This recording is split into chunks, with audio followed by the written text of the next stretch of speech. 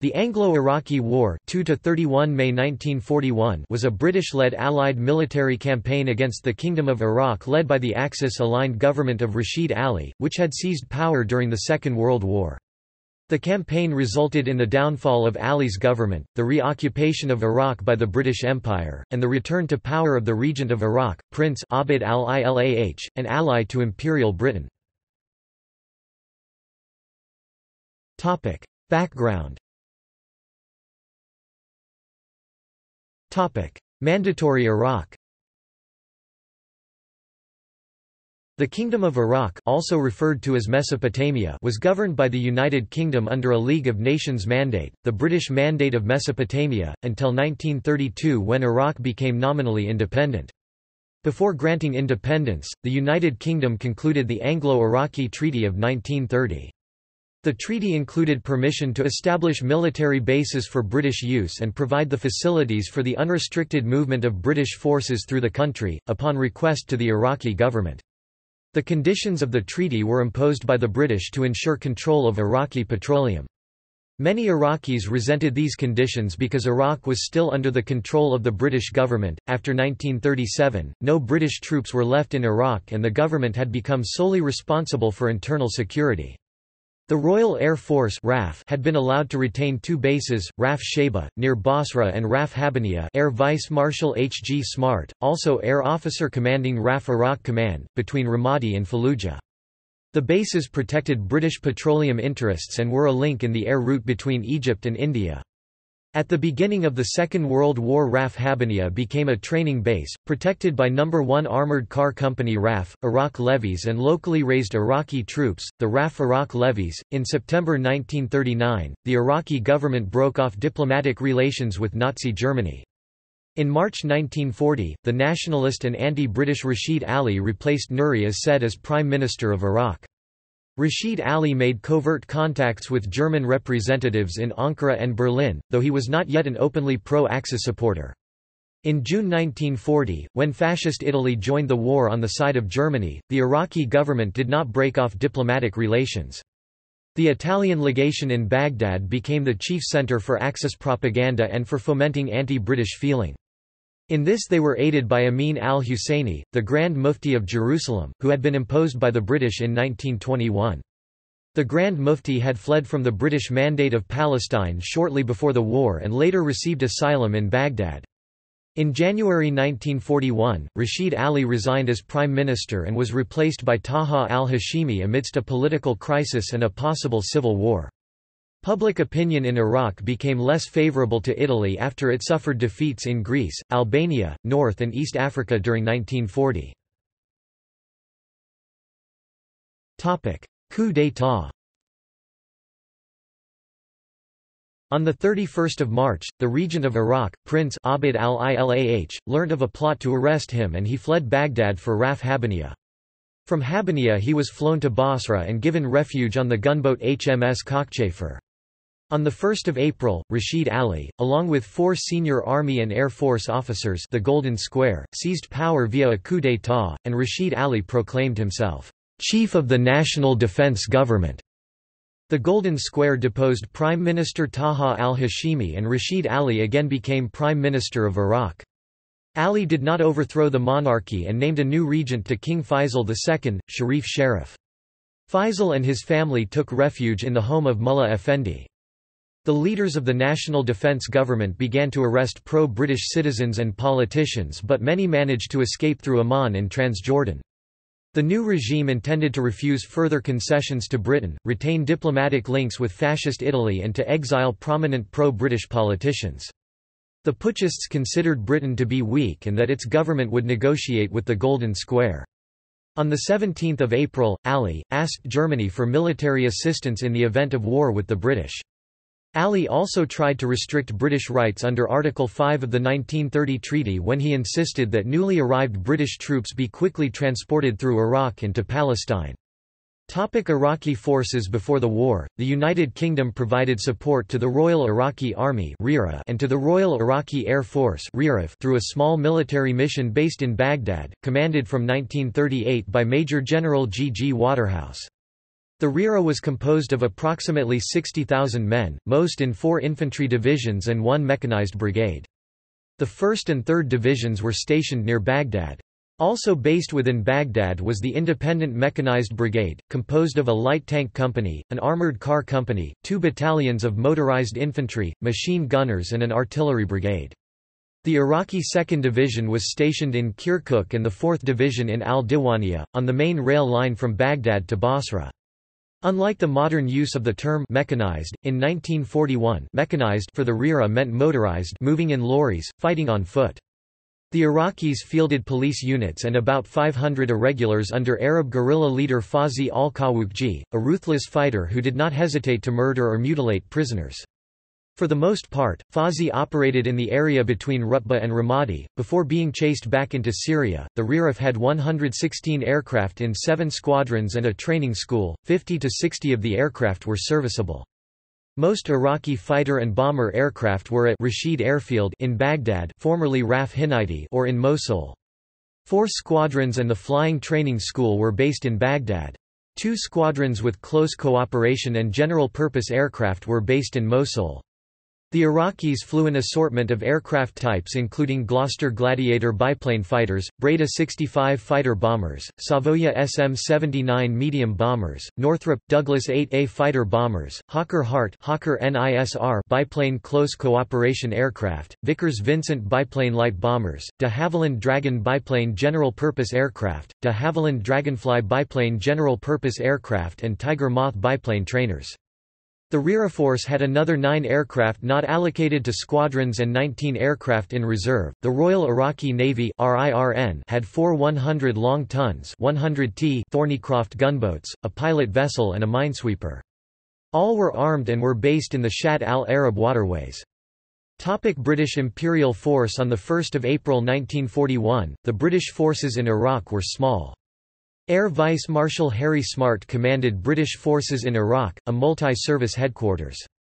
Ground forces included No. 1 Armoured Car Company RAF and 6 companies of Assyrian levies, composed of indigenous Eastern Aramaic-speaking Christian Assyrians, about 2,000 officers and other ranks strong, under the command of about 20 British officers.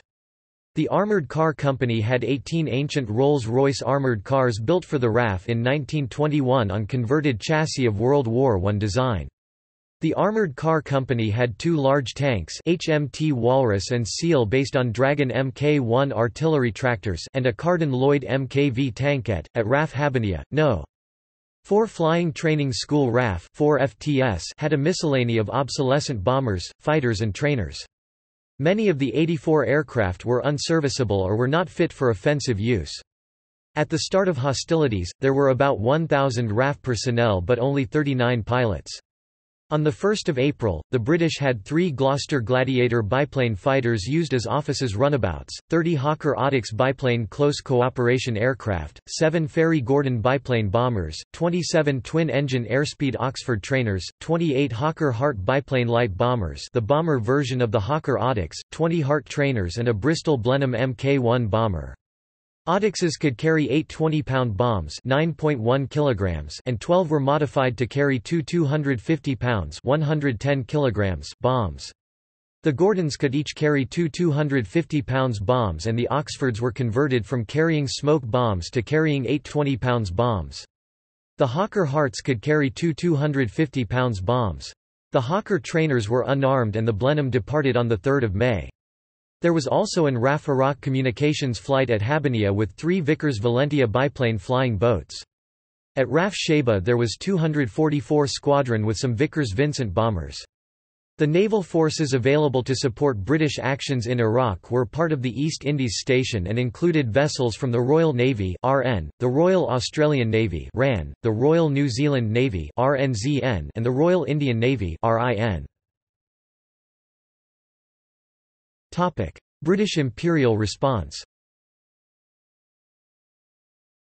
The British Empire's perspective was that relations with Rashid Ali's National Defence Government had become increasingly unsatisfactory. By treaty, Iraq was pledged to provide assistance to the United Kingdom in war and to permit the passage of British troops through its territory. There was a British military mission with the Iraq Army, and the Royal Air Force had stations at Habbaniyah and at Sheba. From the outset, British Prime Minister Winston Churchill advocated the non-recognition of Rashid Ali or his illegal National Defence Government. On 2 April, Sir Kinahan Cornwallis, the new British ambassador to Iraq, arrived in Baghdad. He had much experience in Mesopotamia and had spent 20 years in the country as the advisor to King Faisal I. Cornwallis was highly regarded, and he was sent to Iraq with the understanding that he would be able to hold a more forceful line with the new Iraqi government than had hitherto been the case. Unfortunately, Cornwallis arrived in Iraq too late to prevent the outbreak of war. On 6 April, AVM Smart requested reinforcements, but his request was rejected by Air Officer Commanding in the Middle East Sir Arthur Longmore. At this point in the Second World War, the situation developing in Iraq did not figure highly in British priorities. Churchill wrote, "Libya counts first, withdrawal of troops from Greece second. Tobruk shipping, unless indispensable to victory, must be fitted in as convenient. Iraq can be ignored and Crete worked up later." The British Chiefs of Staff and the Commander-in-Chief, India General Claude Auchinleck, were in favour of armed intervention, but the three local Commander-in-Chief, already burdened by the Western Desert Campaign, East African Campaign and the Battle of Greece, suggested that the only force available was an infantry battalion in Palestine and the aircraft already in Iraq.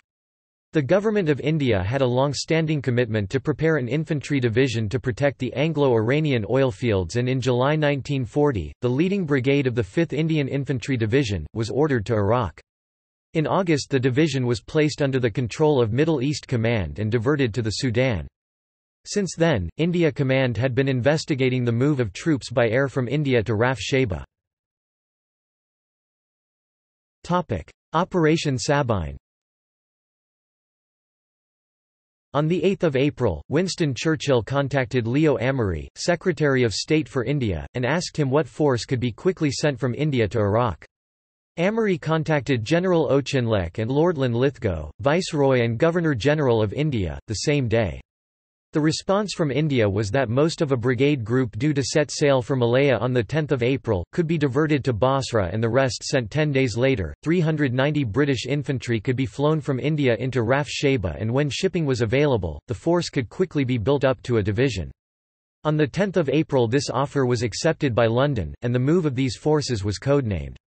On the same day General Archibald Wavell, Commander-in-Chief of Middle East Command, informed London that he could no longer spare the battalion in Palestine and urged diplomacy and possibly a demonstration of air strength, rather than military intervention. On 10 April, Major General William Fraser assumed control over Iraq Force. The land forces from India headed for Basra with orders to occupy the Basra-Shabai area to ensure the safe disembarkation of further reinforcements and to enable a base to be established in that area.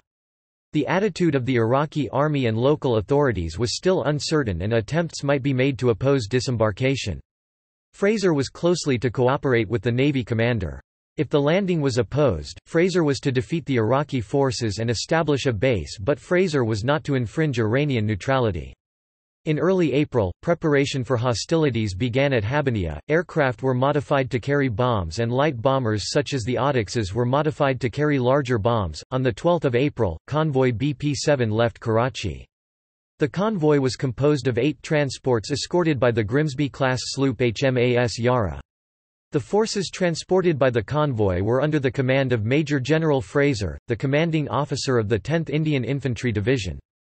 The forces being transported consisted of 2 senior staff officers from the 10th Indian Division headquarters, the 20th Indian Infantry Brigade, the personnel of the Royal Artillery's 3rd Field Regiment, but without their guns, and certain ancillary troops.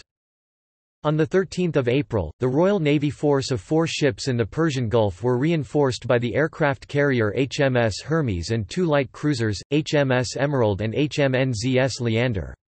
HMS Hermes carried the Ferry Swordfish torpedo bombers of 814 Squadron. The naval vessels which covered the disembarkation at Basra consisted of the aircraft carrier HMS Hermes, the light cruiser HMS Emerald, the light cruiser HMNZS Leander, the sloop HMS Falmouth, the gunboat HMS Cockchafer, the sloop HMS Seabell, the minesweeper sloop HMIS Lawrence, and the sloop HMAS Yara. On the morning of 15 April, convoy BP-7 was met at sea by HMS Seabell from Basra. Later in the day the escort was reinforced by HMS Falmouth. On 17 April, the convoy was joined by HMIS Lawrence and then proceeded towards the entrance of the Shatt al-Arab. On 18 April, the convoy moved up the Shatt al-Arab and arrived at Basra at 0930 hours. HMS Emerald was already in Basra. On the same day, HMNZS Leander was released from support duties in the Persian Gulf. On 16 April, the Iraqi government was informed that the British were going to invoke the Anglo-Iraq Treaty to move troops through the country to Palestine. Rashid Ali raised no objection. First arrivals in Basra. On 17 April, the 1st Battalion King's Own Royal Regiment 1st KORR was flown into Raf Sheba from Karachi in India.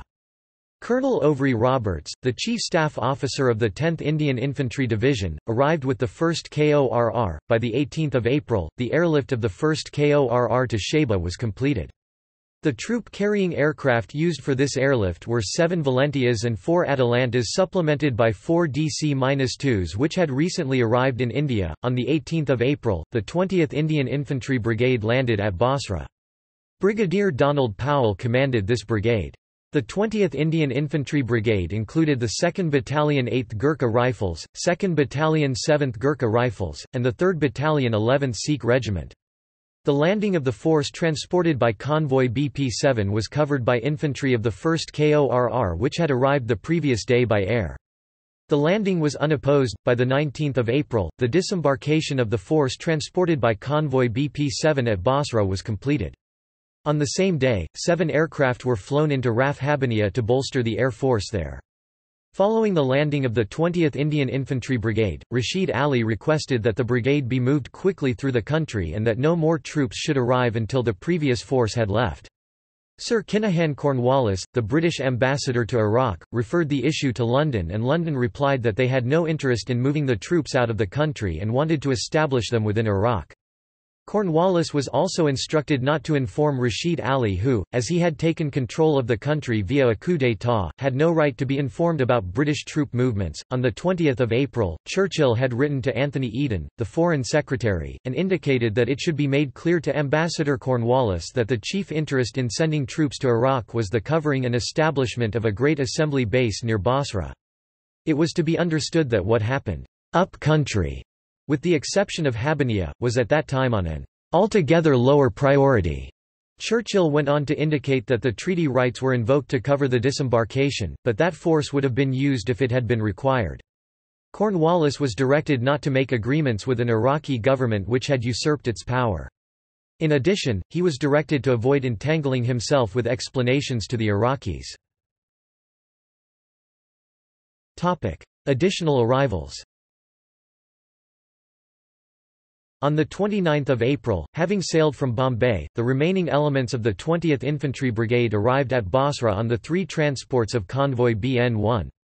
On 30 April, when Rashid Ali was informed that ships containing additional British forces had arrived, he refused permission for troops to disembark from them and began organising for an armed demonstration at Raf Habaniya. He did this while fully anticipating German assistance would be forthcoming in the guise of aircraft and airborne troops. Rashid Ali decided against opposing the landings at Basra. Also on 29 April, the British ambassador, Sir Kinahan Cornwallis, advised that all British women and children should leave Baghdad. 230 civilians were escorted by road to Habaniya and during the following days were gradually airlifted to Sheba.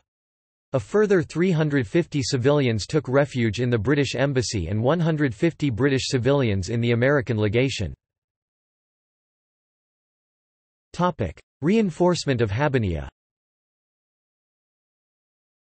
By the end of the month, Colonel Roberts and 300 of the 1st KORR had been flown from Raf Sheba to Raf Habaniya to reinforce the latter base. Other than the 1st KORR, there were no trained British troops at Habaniya bar the No. 1 Armoured Car Company RAF. Iraqi moves and escalation to war. At 3 hours on 30 April, Raf Habaniya was warned by the British Embassy that Iraqi forces had left their bases, at Baghdad, and were heading west. The Iraqi force was composed of between 6,000 to 9,000 troops with up to 30 artillery pieces. Within a few hours of Raf Habaniya being warned, Iraqi forces occupied the plateau to the south of the base. Prior to dawn, reconnaissance aircraft were launched from Raf Habaniya and reported that at least 2 battalions, with artillery, had taken up position on the plateau. By the 1st of May, the Iraqi forces surrounding Habaniya had swelled to an infantry brigade, 2 mechanized battalions, a mechanized artillery brigade with 12 3.7-inch howitzers, a field artillery brigade with 12 18-pounder cannons and 4 4.5-inch howitzers, 12 Crossley 6-wheeled armored cars, a number of Fiat light tanks, a mechanized machine gun company, a mechanized signal company, and a mixed battery of anti-aircraft and anti-tank guns. This totaled 9,000 regular troops along with an undetermined number of tribal irregulars and about 50 guns. Iraqi demands. At 6 o'clock hours, an Iraqi envoy presented a message to the Air Officer Commanding, Air Vice Marshal H. G. Smart, stating that the plateau had been occupied for a training exercise. The envoy also informed Smart that all flying should cease immediately and demanded that no movements, either ground or air, take place from the base. Smart replied that any interference with the normal training carried out at the base would be treated as an act of war. Sir Kinahan Cornwallis, the British ambassador located at the British Embassy in Baghdad and in contact with Raf Habaniya via wireless, fully supported this action. British reconnaissance aircraft, already in the air, continued to relay information to the base. They reported that the Iraqi positions on the plateau were being steadily reinforced. They also reported that Iraqi troops had occupied the town of Fallujah. At 11:30 hours, the Iraqi envoy again made contact with Air Vice Marshal Smart and accused the British of violating the Anglo-Iraqi Treaty. Air Vice Marshal Smart replied that this was a political matter and he would have to refer the accusation to Ambassador Cornwallis. Meanwhile, Iraqi forces had now occupied vital bridges over the Tigris and Euphrates rivers as well as reinforcing their garrison at Ramadi, thus effectively cutting off Raf Habaniya except from the air. Situation at Raf Habaniya. During the morning, Smart and Roberts surveyed the situation. They determined that they were exposed to attack on 2 sides and dominated by Iraqi artillery. A single hit from an Iraqi gun might destroy the water tower or power station and, as a result, cripple resistance at Habaniya in one blow. The base seemed at the mercy of the Iraqi rebels. The garrison did not have enough small arms and, apart from a few mortars, no artillery support. Air Vice Marshal Smart controlled a base with a population of around 9,000 civilians that was indefensible with the force of roughly 2,500 men currently available. The 2,500 men included air crew and Assyrian levies, who were prized by the British for their loyalty, discipline and fighting qualities. There was also the possibility that the Iraqi rebels were waiting for dark before attacking. As a result, Air Vice Marshal Smart decided to accept the tactical risks and stick to Middle East Command's policy of avoiding aggravation in Iraq by, for the moment, not launching a preemptive strike. Further exchanges. Further exchanges of messages took place between the British and Iraqi forces, but none were able to defuse the situation. Air Vice Marshal Smart again requested reinforcements, and this time Air Officer Commanding Sir Arthur Longmore ordered 18 Vickers Wellington bombers to Raf Sheba. The British ambassador signalled the Foreign Office that he regarded the Iraqi actions as an act of war, which required an immediate air response. He also informed them that he intended to demand the withdrawal of the Iraqi forces and permission to launch airstrikes to restore control. Even if the Iraqi troops overlooking Habaniya did withdraw, it would only postpone aerial attacks. Decision to launch airstrikes made. Also on 1 May, Ambassador Cornwallis received a response giving him full authority to take any steps needed to ensure the withdrawal of the Iraqi armed forces. Churchill also sent a personal reply, stating, "If you have to strike, strike hard. Use all necessary force."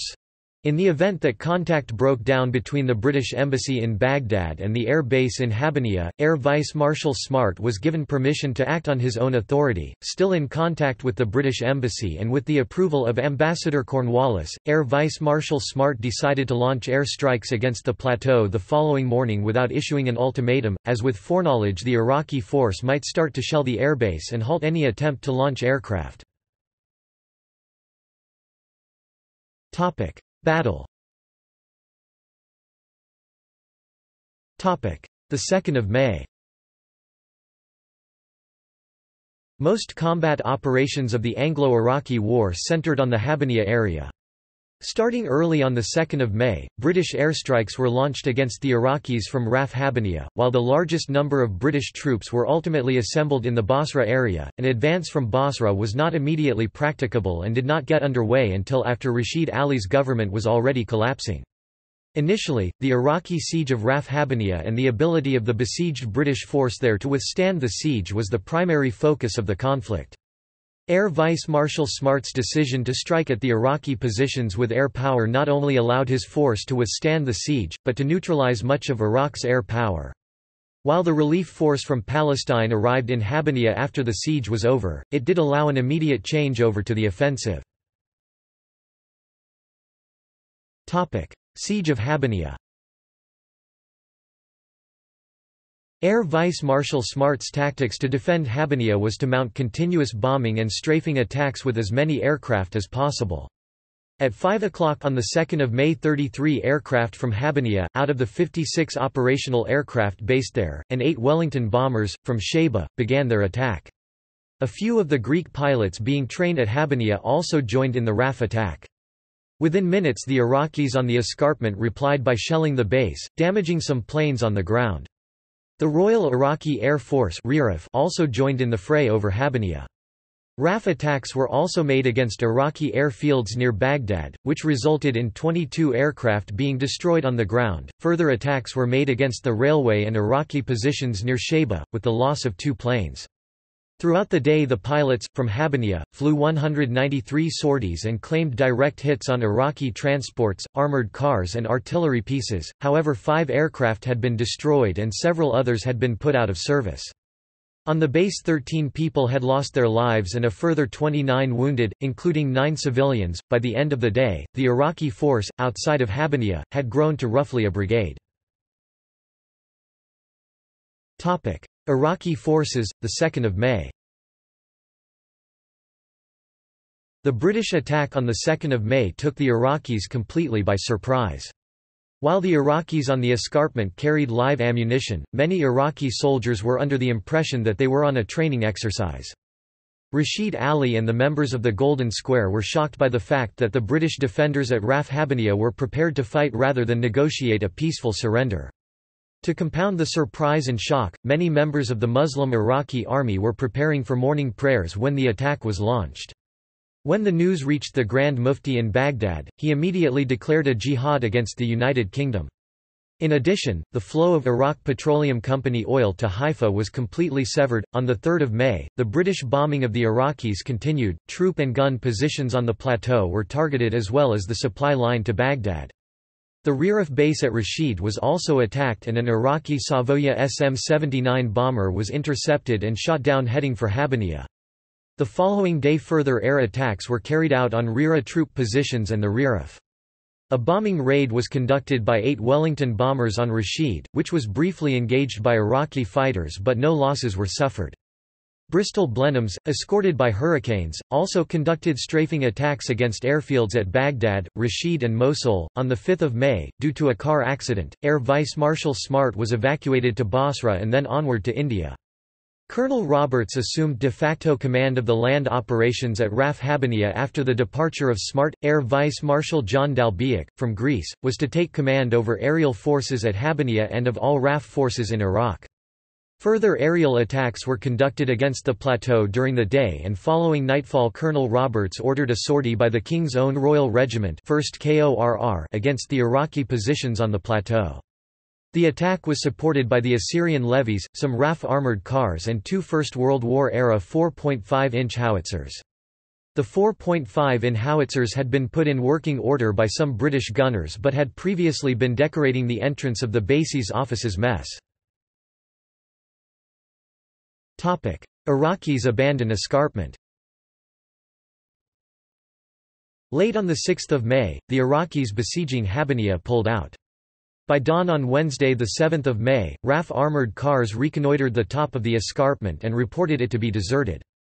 The Iraqi force had abandoned substantial quantities of arms and equipment. The British garrison gained 6 Czechoslovakian-built 3.7-inch howitzers along with 2,400 shells, 1 18-pounder gun, 1 Italian tank, 10 Crossley armoured cars, 79 trucks, 3 20mm anti-aircraft guns with 2,500 shells, 45 Bren light machine guns, 11 Vickers machine guns, and 340 rifles with 500,000 rounds of ammunition. The investment of Habbaniyah, by Iraqi forces, had come to an end.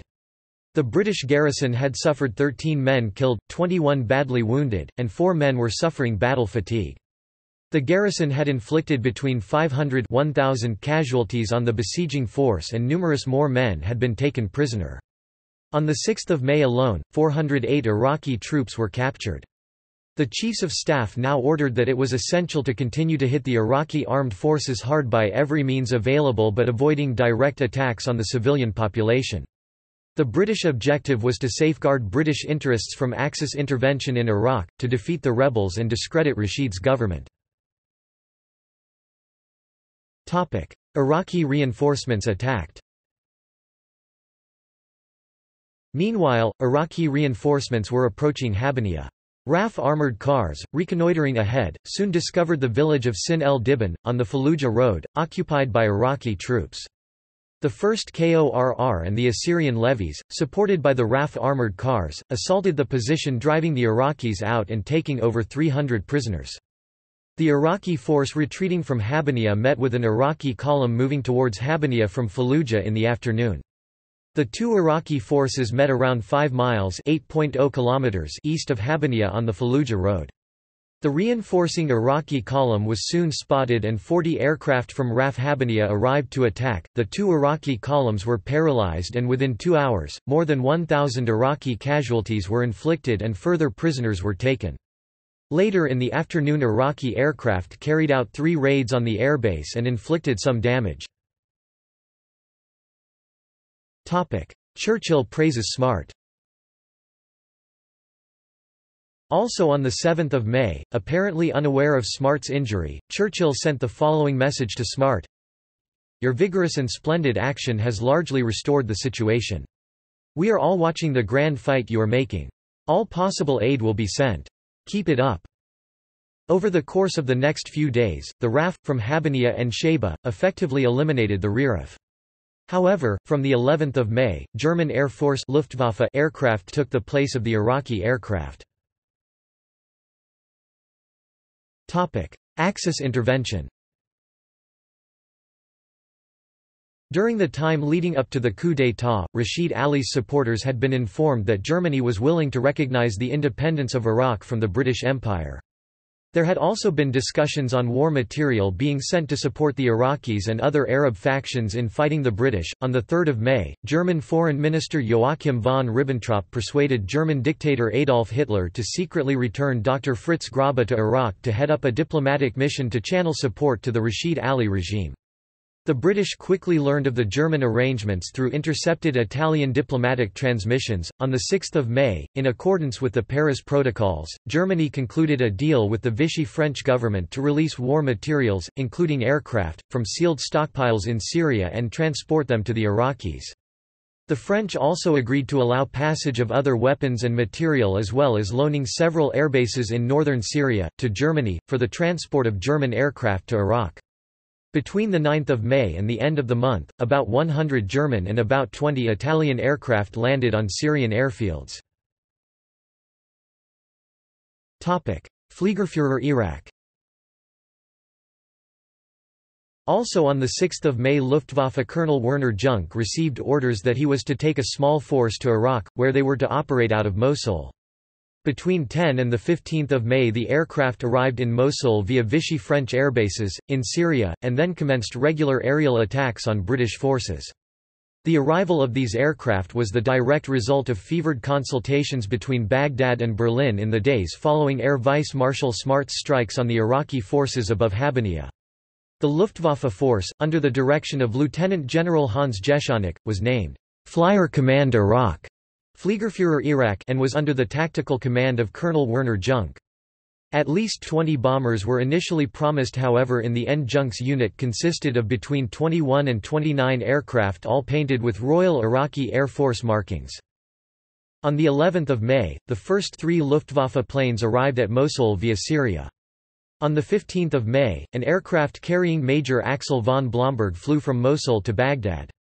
Axel von Blomberg was part of the military mission to Iraq which had the cover name, Special Staff F. Sonderstab F, commanded by General Helmuth Felma. Axel von Blomberg was tasked with heading up a Brandenburger's Commando reconnaissance group in Iraq that was to precede Fliegerführer Iraq. Axel von Blomberg was also tasked with integrating Fliegerführer Iraq with Iraqi forces in operations against the British. On its approach to Baghdad, the aircraft was engaged by Iraqi ground fire. As a result, von Blomberg was shot and was found to be dead when the aircraft landed. During this time, Germany and the Soviet Union were still allies due to the Molotov-Ribbentrop Pact of 1939, and this was reflected in Soviet actions regarding Iraq. On 12 May, according to Time magazine, the Soviet Union recognized Rashid Ali's national defense government. On 18 May, The New York Times indicated that an Iraqi-Soviet exchange of notes at Ankara established diplomatic relations between the two governments. Vichy French supplies from Syria. On 13 May, the first trainload of supplies, from Syria, arrived in Mosul via Turkey. The Iraqis took delivery of 15,500 rifles, with 6 million rounds of ammunition, 200 machine guns, with 900 belts of ammunition, and 4 75 mm field guns together with 10,000 shells. 2 additional deliveries were made on 26 and 28 May, which included 8 155 mm guns, with 6,000 shells, 354 machine pistols, 30,000 grenades, and 32 trucks. On 14 May, according to Winston Churchill, the RAF was authorized to act against German aircraft in Syria and on Vichy French airfields. On the same day, 2 overladen Heinkel 111 bombers were left in Palmyra in central Syria because they had damaged rear wheels. British fighters entered French air space and strafed and disabled the damaged Heinkels. By 18 May, Junk's force had been whittled down to 8 Messerschmitt Bf 110 fighters, 4 Heinkel He 111 bombers, and 2 Junkers Ju 52 transports. This represented roughly a 30% loss of his original force. With few replacements available, no spares, poor fuel, and aggressive attacks by the British, this rate of attrition did not bode well for Fliegerführer Iraq. Indeed, near the end of May, Junk had lost 14 Messerschmitts and 5 Heinkels. Italy. On 27 May, after being invited by Germany, 12 Italian Fiat CR-42s of the 155A Squadriglia, renamed Squadriglia Speciale Iraq, of the Regia Aeronautica Italiana, Royal Italian Air Force, arrived at Mosul to operate under German command. Also present were a Savoia Marchetti SM.79 and Savoia Marchetti SM.81 acting as Pathfinder aircraft, which were stationed in Aleppo. Personnel and equipment were brought in on 3 Savoia Marchetti SM.82s. By 29 May, Italian aircraft were reported in the skies over Baghdad. According to Churchill, the Italian aircraft accomplished nothing. It was reported that on 29 May near Khan Nukta the Italians intercepted a flight of Hawker Audixes escorted by Gloucester Gladiators of No. 94 Squadron. In the resulting combat, 2 Gladiators were lost for 1 CR.42 shot down by Wing Commander Whiteman. This was the final aerial battle of the Anglo-Iraqi War. The SM.79 was destroyed on the ground in Aleppo by RAF bombers. 3 CR-42s were damaged and had to be abandoned during the Axis withdrawal from Iraq. The remaining Italian aircraft were evacuated at the end of May and used to defend Pantelleria. Plans were drawn up to supply troops, but the German High Command was hesitant and required the permission of Turkey for passage.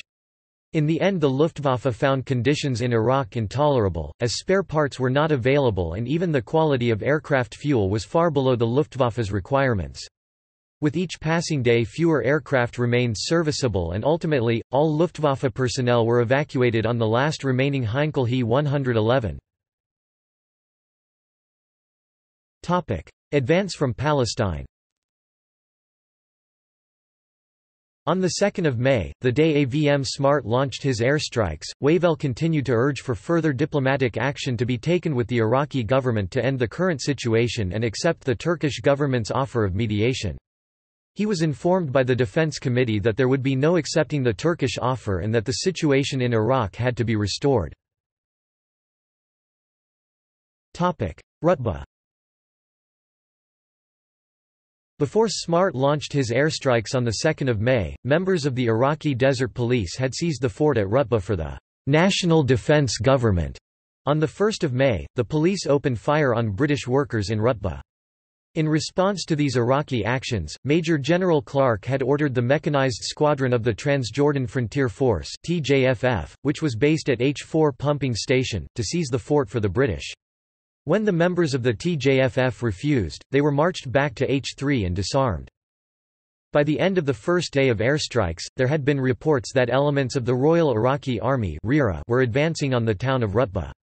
C Company of the 1st Battalion, the Essex Regiment, were ordered to travel from Palestine to H4, between Haifa and Iraq. From here the company would join a detachment of RAF armoured cars and defend the position from the Iraqi rebels. On 4 May, Churchill ordered Wavell to dispatch a force from Palestine. On 5 May, Wavell was placed in command of operations in northern Iraq, and General Maitland Wilson was called back from Greece to take command of forces in Palestine and Transjordan. The Defense Committee and Chiefs of Staff rationale for taking military action against the Iraqi rebels was that they needed to secure the country from Axis intervention and considered Rashid Ali to have been conspiring with the Axis powers. The Chiefs of Staff accepted full responsibility for the dispatch of troops to Iraq. On 8 May, a column of the Arab Legion, under Glubb Pasha, reached the fort at Rutbah. They picketed the ground surrounding the fort, to wait the RAF bombardment. The fort was defended by approximately 100 policemen, the majority of them being Iraqi Desert Police. The H-4-based Blenheims of 203 Squadron arrived and bombed the fort, and thinking that they had surrendered, left. The fort did not surrender and the RAF returned twice that day to bomb the fort without success. The next day, the RAF continued to bomb the fort at intermittent intervals. One plane sustained such heavy small arms fire that it crashed on the way home, killing the pilot. That evening, 40 trucks armed with machine guns arrived at the fort to reinforce the garrison. Half of the trucks were irregulars under the command of Fazi al-Kawukji and the other half were Iraqi Desert Police. Glubb decided to withdraw the troops back to H3 to await the reinforcement of the main column. The Arab Legion returned to H3 on the morning of 10 May, and found No. 2 Armoured Car Company RAF under squadron leader Michael Cassano waiting there. They had been sent up ahead of the main column to assist the Arab Legion in taking Rutbah. Cassano took his RAF armoured cars to Rutbah whilst the Arab Legion replenished their supplies at H3. Cassano's armoured cars fought an action against al-Kawukji's trucks for most of the rest of the day, and although the result was not decisive, the trucks retired to east under the cover of dark to leave the garrison to its fate. That night the RAF succeeded in a night bombing, with several bombs landing inside the fort. Following the withdrawal of al-Kawukji's trucks and the successful bombing by the RAF, the garrison withdrew from the fort under the cover of dark. In the morning, the Arab Legion column arrived and garrisoned the fort whilst Cassano's armoured cars continued to fight remnants of the Iraqi Desert Police's forces. Habaniya Force. The force put together in Palestine by Wavell was codenamed Habforce, short for Habaniya Force. The force was placed under the command of Major General George Clark. Clark was already the commander of the 1st Cavalry Division, which included the 4th Cavalry Brigade, the 5th Cavalry Brigade, and the 6th Cavalry Brigade. After Wavell complained that using any of the force stationed in Palestine for service in Iraq would put Palestine and Egypt at risk, Churchill wrote Hastings Ismay, Secretary of the Chiefs of Staff Committee, and asked, "Why would the force mentioned, which seems considerable, be deemed insufficient to deal with the Iraq Army?" Concerning the 1st Cavalry Division specifically, he wrote, "Fancy having kept the cavalry division in Palestine all this time without having the rudiments of a mobile column organized." On balance, Wavell wrote that the 1st Cavalry Division in Palestine had been stripped of its artillery, its engineers, its signals, and its transport to provide for the needs of other formations in Greece, North Africa, and East Africa. While one motorized cavalry brigade could be provided, this was only possible by pooling the whole of the divisional motor transport. It was after the TJFF refused to enter Iraq that Clark decided to divide Hab force into 2 columns. The first column was a flying column codenamed Kingcall. Kingcall was named after its commanding officer, Brigadier James Kingstone, and was composed of the 4th Cavalry Brigade, 2 companies of the 1st Battalion the Essex Regiment, the No. 2 Armoured Car Company RAF, and 237 Field Battery of 25-pounder howitzers from 60th North Midland Field Regiment, Royal Artillery. The second column, the Habforce Main Force, under the command of Lieutenant Colonel J. S. Nichols, was composed of the remaining elements of the 1st Battalion the Essex Regiment, the remainder of the 60th Field Regiment, RA, 1 anti-tank battery, and ancillary services. In addition to Kingcall and the Habforce Main Force, there was available to Major General Clark a 400-man strong detachment of the Arab Legion al-Jaysh al-Arabi in the Emirate of Transjordan. The Arab Legion consisted of 3 mechanized squadrons transported in a mixture of civilian Ford trucks and equipped with homemade armored cars. Unlike the TJFF, the Arab Legion was not part of the British Army. Instead, the Arab Legion was the regular army of Transjordan and it was commanded by Lieutenant General John Bagot Glubb, also known as Glubb Pasha. Kingcall. During the morning of the 11th of May, Kingcall departed from Haifa with orders to reach Habaniya as quickly as possible. The occasion was the last all-horse operation in British military history. On 13 May, Kingcall arrived in Rutba but found no military presence there. Glubb Pasha and the Arab Legion had already moved on. The flying column under Brigadier Kingstone then conducted maintenance at Rutba before moving on themselves.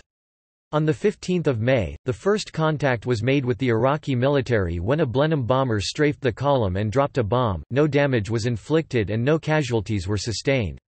On 16 May, further bombing attacks were made against the column when it was attacked by the Luftwaffe. Again no damage was sustained but there were a few casualties. Also on 15 May, Fraser went sick and was replaced as the commander of the 10th Indian Division. His illness had led to him losing the confidence of his own staff and he was replaced by the newly promoted Major General William Slim. Slim would go on to show himself as one of the most dynamic and innovative British commanders of the war. Also in early May, Longmore was replaced as Air Officer commanding in the Middle East by his deputy, Sir Arthur Tedder. Arrival at Habaniya. During the late evening of 17 May, Kingcall reached the vicinity of Habaniya. The next morning the column entered the RAF base and throughout the day the remainder of the 1st Battalion the Essex Regiment were airlifted into the base. The force dispatched from Palestine to relieve the Iraqi siege of RAF Habaniya arrived about 12 days after the siege was lifted. Battle of Fallujah. With Habaniya secure, the next objective for British forces was to secure the town of Fallujah as a preliminary objective before being able to march on Baghdad. An Iraqi brigade group was holding the town and bridge of Fallujah, denying the road to Baghdad. A further brigade group was holding the town of Ramadi, west of Habaniya, barring all movement westwards. Colonel Roberts dismissed the idea of attacking Ramadi because it was still garrisoned heavily by the Iraqi army and was largely cut off by self-imposed flooding. Roberts would leave Ramadi isolated and, instead, secure the strategically important bridge over the Euphrates at Fallujah. In the week following the withdrawal of the Iraqi forces near Habaniya, Colonel Roberts formed what became known as the Habaniya Brigade. The brigade was formed by grouping the 1st Battalion the Essex Regiment from Kingcall with further infantry reinforcements that had arrived from Basra, the 2nd Battalion 4th Gurkha Rifles, and some light artillery. During the night of 17 to 18 May, elements of the Gurkha Battalion, a company of RAF Assyrian levies, RAF armoured cars and some captured Iraqi howitzers crossed the Euphrates using improvised cable ferries. They crossed the river at Sin el Dibon and approached Fallujah from the village of Saklawiya. During the early hours of the day, one company of the 1st Battalion KORR were air transported by 4 Valentias and landed on the Baghdad road beyond the town near Notch Fall. A company of RAF Assyrian levies, supported by artillery from Kinkal, was ordered to secure the bridge across the river. Throughout the day the RAF bombed positions in the town and along the Baghdad road, avoiding a general bombardment of the town because of the civilian population. On 19 May 57 aircraft began bombarding Iraqi positions within and around Fallujah before dropping leaflets requesting the garrison to surrender. No response was given and further bombing operations took place. The RAF dropped 10 tons of bombs on Fallujah in 134 sorties. During the afternoon, a 10-minute bombardment of Iraqi trenches near the bridge was made before the Assyrian levies advanced, covered by artillery fire. Facing little opposition, they captured the bridge within 30 minutes. They were then met by an Iraqi envoy who offered the surrender of the garrison and the town. 300 prisoners were taken and no casualties had been sustained by the British force. The Luftwaffe responded to the British capture of the city by attacking the Habaniya airfield, destroying and damaging several aircraft and inflicting a number of casualties. On 18 May, Major General Clark and AVM Dalbiak arrived in Habaniya by air. They determined not to interfere with the ongoing operations of Colonel Roberts. On 21 May, having secured Fallujah, Roberts returned to Sheba and to his duties with the 10th Indian Infantry Division. Iraqi counterattack. On the 22nd of May, the Iraqi 6th Infantry Brigade, of the Iraqi 3rd Infantry Division, conducted a counterattack against the British forces within Fallujah. The Iraqi attack started at 2:30 hours supported by a number of Italian-built L-335 light tanks. By 3 o'clock the Iraqis reached the northeastern outskirts of the town. 2 light tanks, which had penetrated into the town, were quickly destroyed. By dawn British counter-attacks had pushed the Iraqis out of northeastern Fallujah. The Iraqis now switched their attack to the southeastern edge of the town. But this attack met stiff resistance from the start and made no progress. By 10 o'clock Kingstone arrived with reinforcements, from Habaniya, who were immediately thrown into battle. The newly arrived infantry companies, of the Essex Regiment, methodically cleared the Iraqi positions house by house. By 1800 the remaining Iraqis had fled or were taken prisoner, sniper fire was silenced, 6 Iraqi light tanks were captured, and the town was secure. On 23 May, aircraft of Fliegerführer Iraq made a belated appearance. British positions at Fallujah were strafed on 3 separate occasions. But, while a nuisance, the attacks by the Luftwaffe accomplished little. Only one day earlier an air assault coordinated with Iraqi ground forces might have changed the outcome of the counterattack. Jezira. During this period of time, Ghlub Pasha's legionnaires dominated the tribal country north of Fallujah between the Euphrates and the Tigris, an area known as Jezira. Lieutenant General Ghlub had been instructed to persuade the local tribes to stop supporting Rashid Ali's government. Using a combination of propaganda and raids against Iraqi government posts, his actions proved to be remarkably successful. The British also used this period of time to increase air activity against the northern airfields of the Luftwaffe and to finally crush the German effort to support the Iraqis. Basra. In response to the initial Iraqi moves, the 10th Indian Infantry Division, under Major General Fraser, occupied Basra Airport, the city's docks, and the power station. Elements of the 20th Indian Infantry Brigade, under Brigadier Powell, were used to occupy these sites. Between 18 and 29 April, 2 convoys had landed this brigade in the Basra area. 2nd Battalion 8th Gurkha Rifles guarded the RAF airfield at Shabai, 3rd Battalion 11th Sikh Regiment secured the Makal docks, and 2nd Battalion 7th Gurkha Rifles were held in reserve. Otherwise, no major operations took place in the Basra area. The principal difficulty was that there were insufficient troops to take over Makal, Ashur, and Basra city concurrently. While the Iraqi troops in Basra agreed to withdraw on 2 May, they failed to do so. On 6 May, the 21st Indian Infantry Brigade under the command of Brigadier C. J. Weld arrived and disembarked at Basra. This was the 10th Indian Infantry Division's 2nd Brigade to arrive in Iraq. The 21st Indian Infantry Brigade included 4th Battalion 13th Frontier Force Rifles, 2nd Battalion 4th Gurkha Rifles, and 2nd Battalion 10th Gurkha Rifles. Asher. Starting on 7 May and ending 8 May, elements of the 20th Indian Infantry Brigade and the 21st Indian Infantry Brigade captured Asher, near Basra. Asher was well defended and the Iraqi defenders inflicted a number of casualties on the British attackers. The British units involved were A, B, C, and D companies of 2nd Battalion 8th Gurkha Rifles and a half-section of Rolls-Royce armoured cars from 4th Battalion 13th Frontier Force Rifles. 2nd Battalion 4th Gurkha Rifles were held in reserve. As a result of the successful action against Asher, Basra city was secured without a fight. However, armed resistance from Iraqi police and army units continued until 17 May. While the Basra area was now secured, it was flood season in Iraq, and the difficulty of northward movement from Basra by rail, road, or river towards Baghdad stifled further operations. In addition, Iraqi forces occupied points along the Tigris and along the railway to further discourage northward movement. On 8 May, operations in Iraq were passed, from under the control of Auchinleck's India Command, to the command of Wavell's Middle East Command. Lieutenant General Edward Quinan arrived from India to replace Fraser as commander of Iraq Force. Quinan's immediate task was to secure Basra as a base. He was ordered by Wavell not to advance north until the cooperation of the local tribes was fully assured. Quinan could also not contemplate any move north for 3 months on account of the flooding of the Tigris and Euphrates. Directives were issued to Quinan prior to his assuming command. On 2 May, he had been directed as follows. Develop and organize the port of Basra to any extent necessary to enable such forces, our own or allied, as might be required to operate in the Middle East including Egypt, Turkey, Iraq, and Iran, to be maintained. B. Secure control of all means of communication, including all aerodromes and landing grounds in Iraq, and develop these to the extent requisite to enable the port of Basra to function to its fullest capacity.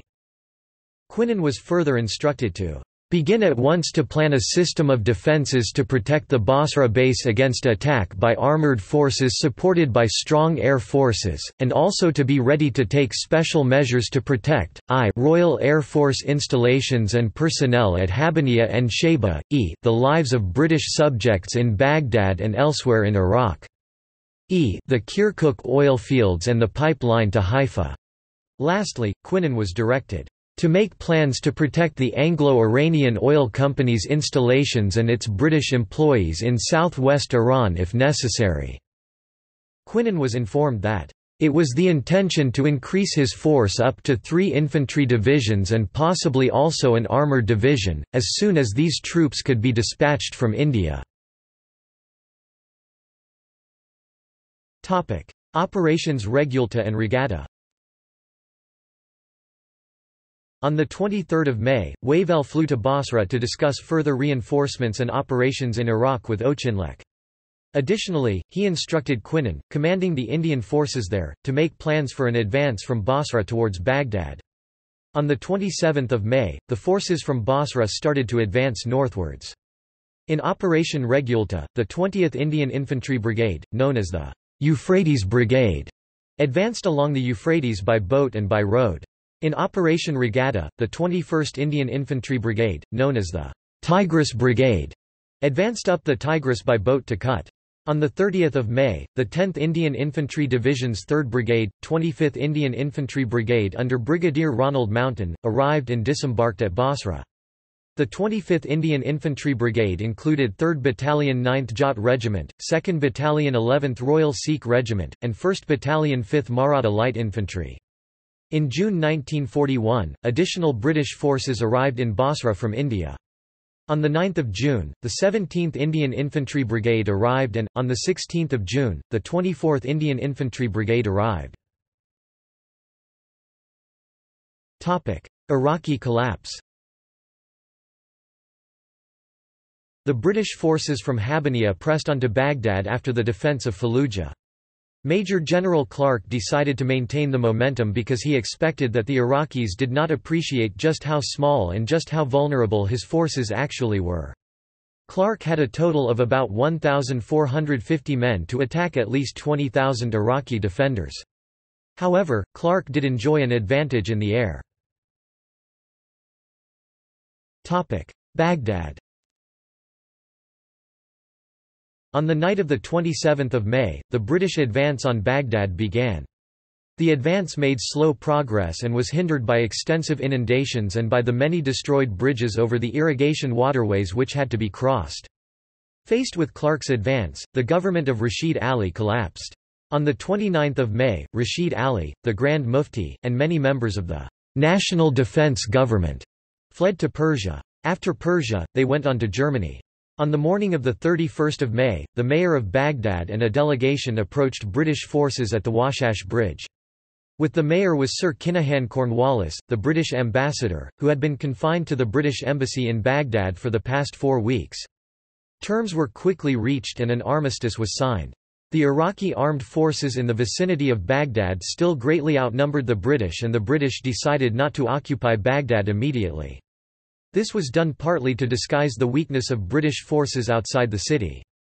On 1 June, Prince Abd al-Ilah returned to Baghdad as the regent, and the monarchy and a pro-British government were put back in place. On 2 June, Jamil al-Midfay was named Prime Minister. Aftermath. In the immediate aftermath of the fall of Rashid Ali's National Defense Government and the armistice, Baghdad was torn apart by rioting and looting. Much of the violence was channeled towards the city's Jewish quarter. Some 120 Jewish residents lost their lives and about 850 were injured before the Iraqi police were ordered to restore order with live ammunition. At least 2 British accounts of the conflict praised the efforts of the air and ground forces at Raf Habaniya. According to Churchill, the landing of the 20th Indian Infantry Brigade at Basra on 18 April was timely. In his opinion, the landing forced Rashid Ali into premature action.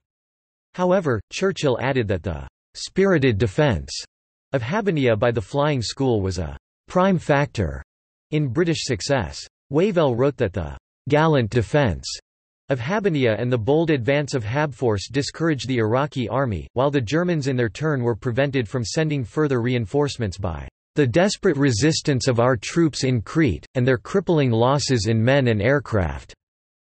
On 18 June, Lieutenant General Quinan was given command of all British and Commonwealth forces in Iraq.